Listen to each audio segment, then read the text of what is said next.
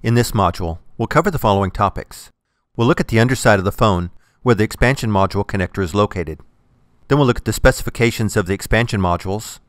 Then I'll demonstrate how to assemble and mount the expansion module onto the phone. On the underside of the phone, there is a cover you will need to remove to expose the expansion module jack. Each connector has tracks or grooves next to it. Be sure to route each cable or cord in the appropriate track. This will keep each cable and connection secure.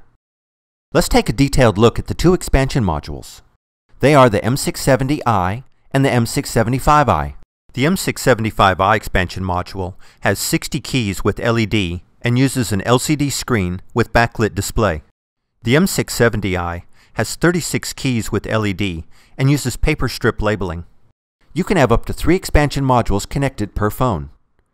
The expansion modules get the power directly from the phone through the expansion module connector. No external power is needed. All of the keys on the expansion module are programmable. So anything you could program on your phone, you can program on an expansion module key. One quick note, you can only have a maximum of 50 BLF or busy lamp field keys programmed per phone. Now let's look at how to connect an expansion module to the phone. Both of the expansion modules have an overlay bracket.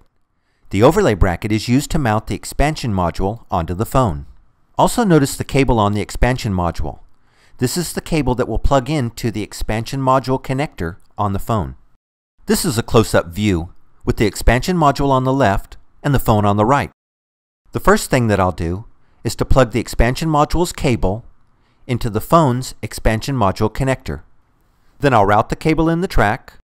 Next, I'll align the holes on the expansion module's overlay bracket to the holes on the phone.